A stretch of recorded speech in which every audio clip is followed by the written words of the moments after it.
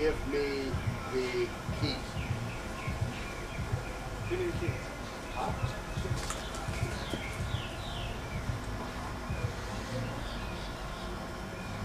So you can have the knife. Give me the keys.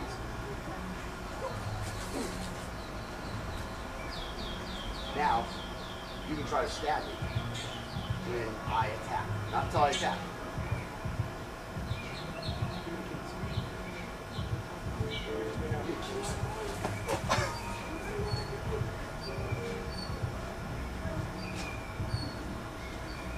And again, on that time, all I really presented was a big moving target for him. You know, he sees me here. Nope, I'm way down here. You know, what does he see? Just what you see. Here I am. Boop. I'm gone. Did you really think I was going to do that in advance? To where you're going to be able to follow me down there and stab me? I mean, shit. You know, a lot of times you can just run away. I mean, if you're a more physical person than this other person.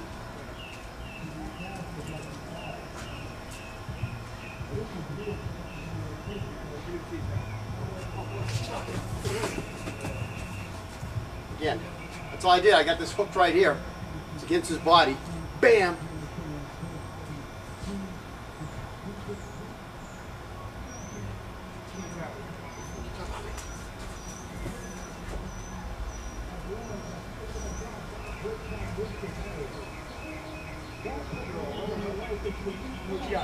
What do you mean?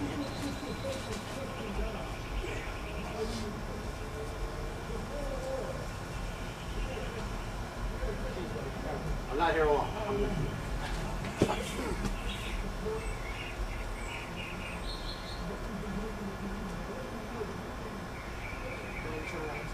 Whoa, whoa, what do you mean? Just give me my keys. Bam.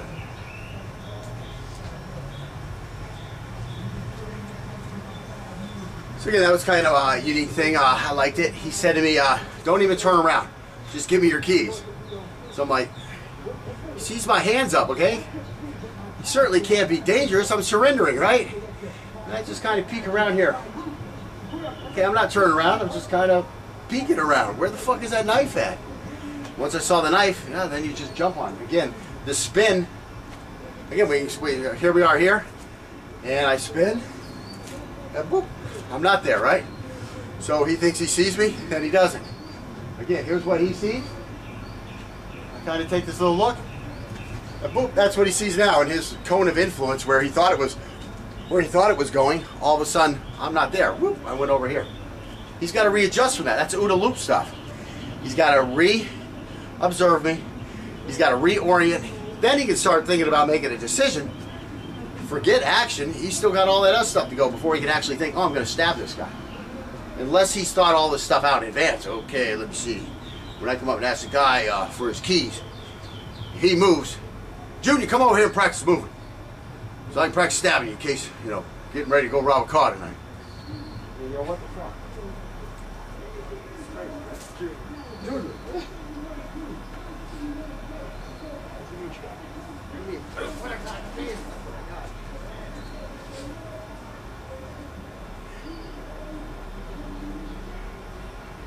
Whoa, whoa, whoa. That was a headbutt.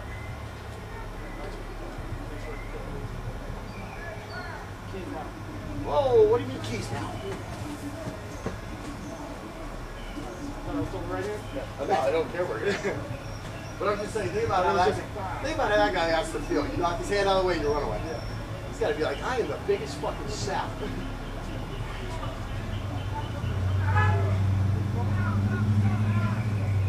Give me the keys, bitch boy. Bitch, give me the keys.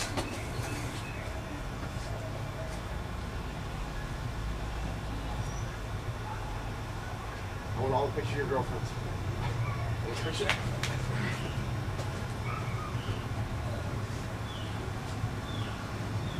I want all the weed in your pocket. Give me all the weed. Give me all the weed.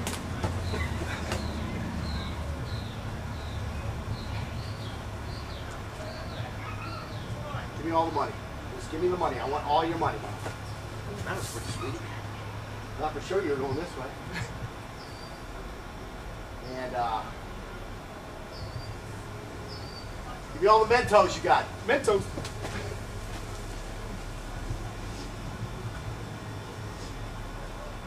Put on Couillet, Pede. Hold on, I don't even speak that.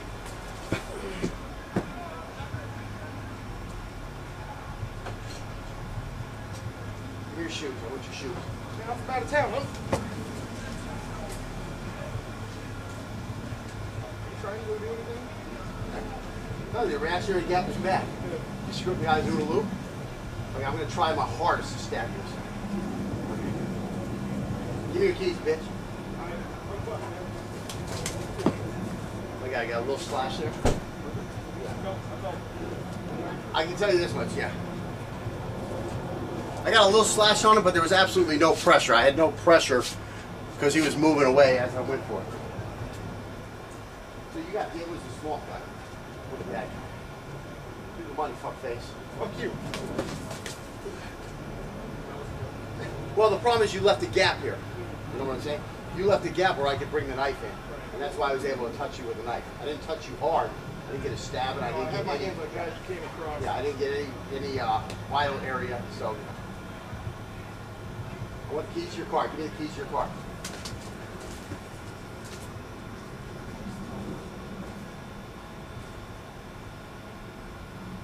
Keep the car now. No, what do you want the keys to the car for?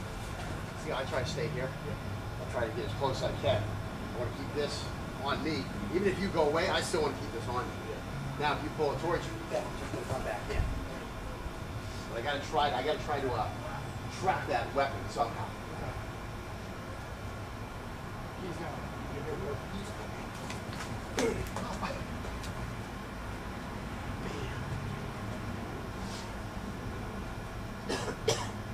Driving, you're right. Yo, what are you saying shit like that for?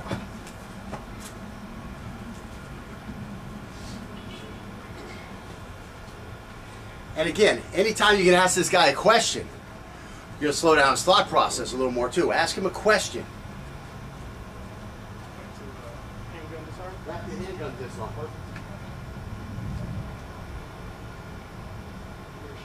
Whoa, what are you doing, man? What are you doing?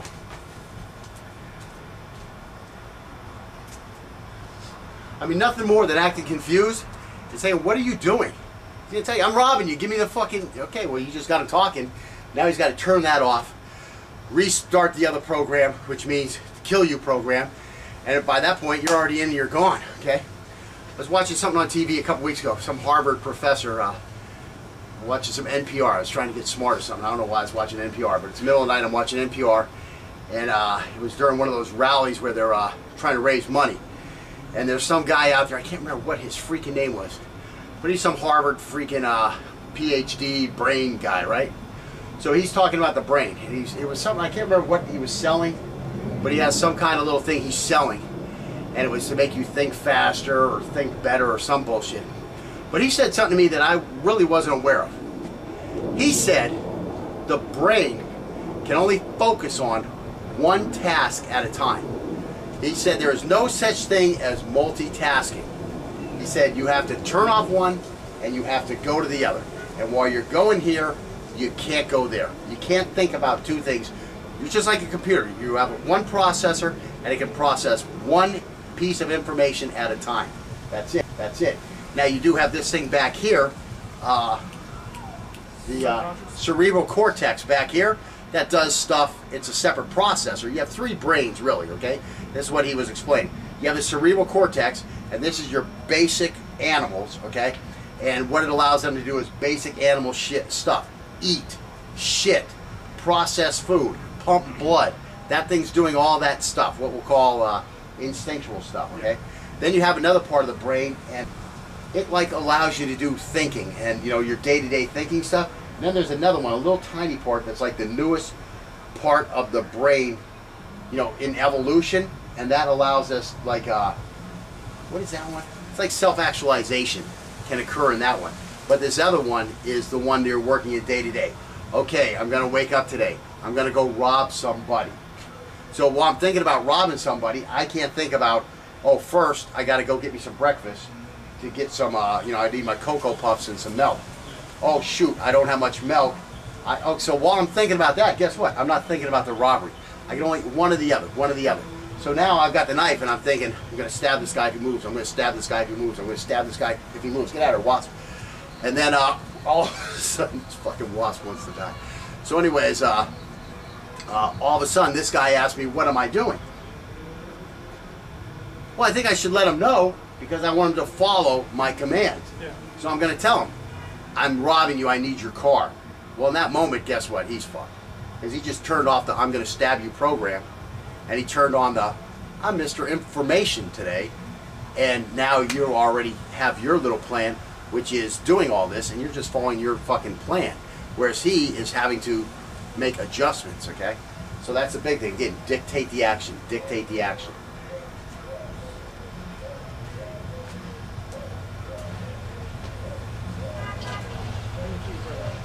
What kind of knife is that? Good one. That's a good one. It's good hit right on the nerve there. Yeah. So. What kind of car is that? It's my car. That's what I do.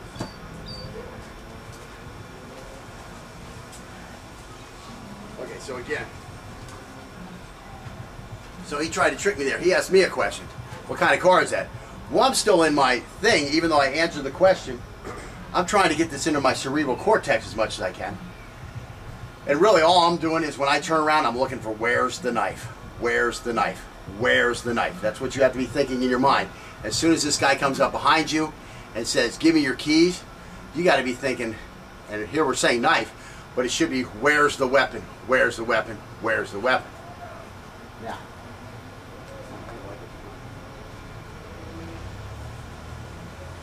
Give me the car right now. Whoa, whoa, whoa. Here we are here, right? So now I've got this here. So now I've just got to come here, and I'm going to bust this thing on here. So again, if you saw our handgun disarm class, you know, again, I'm turning, I'm looking, what's the weapon? What's the weapon? Well, it's a handgun. Well, I can't freaking just push it to the side and run away unless I want to get shot in the back.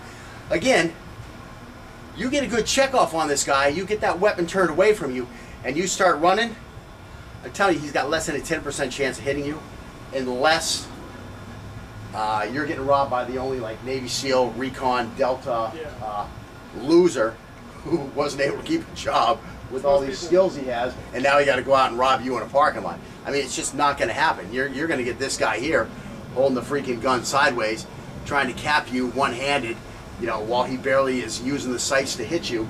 It's a 1 in a million shot to freaking to drop you. Although I have heard of it happen one time. There was a Memphis police lady who freaking told some guy to stop, and the guy ran, and when he ran, he just freaking threw the gun up behind him, not even looking, pulled the trigger. Ugh, dead. I mean, unbelievable luck. Anyways, Full faces. why don't you shut the fuck up, smart ass? Give me what the fuck you got. Give me all the money you got.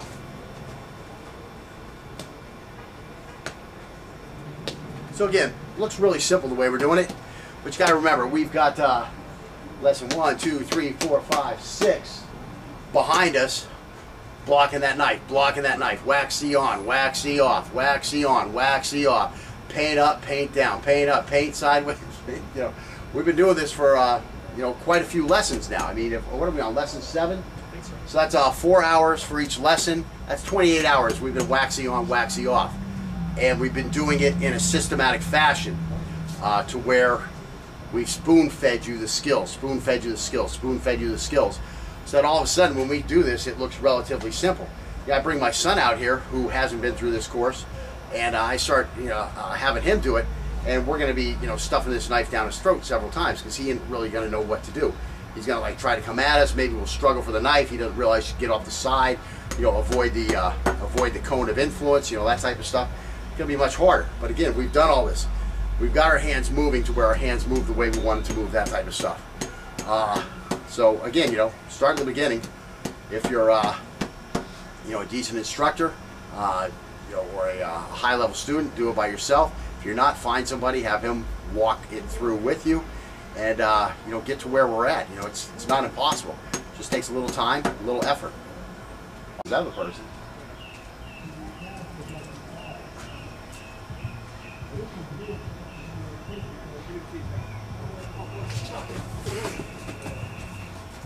Again, that's all I did. I got this hooked right here.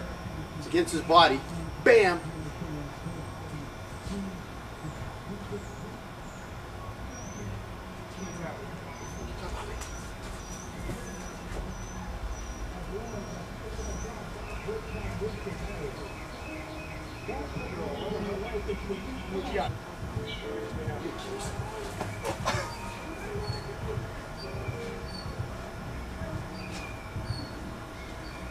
And again, on that time, all I really presented was a big moving target for him. You know, he sees me here. Nope, I'm way down here. You know, what does he see? Just what you see. Here I am. Boop. I'm gone. Did you really think I was going to do that in advance? To where you're going to be able to follow me down there and stab me? I mean, shit, you know, a lot of times you can just run away. I mean, if you're a more physical person. Don't even turn around. Just give me your keys. So I'm like, he sees my hands up, okay? He certainly can't be dangerous. I'm surrendering, right? And I just kind of peek around here. Okay, I'm not turning around. I'm just kind of peeking around. Where the fuck is that knife at?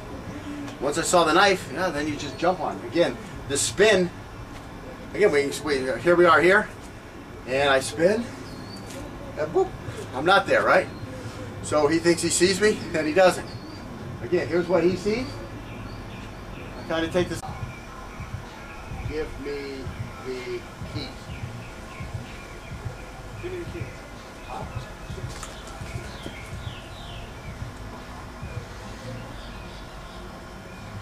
So you can have the knife. Give me the keys.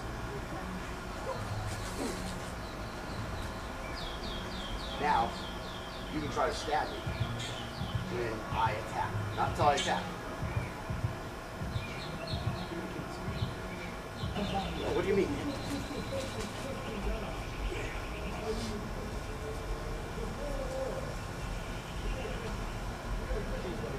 I'm not here alone.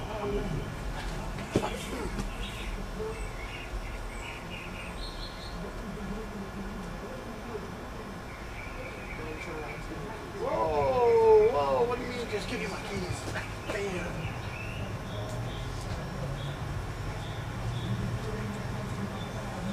So again, that was kind of a unique thing. I liked it. He said to me,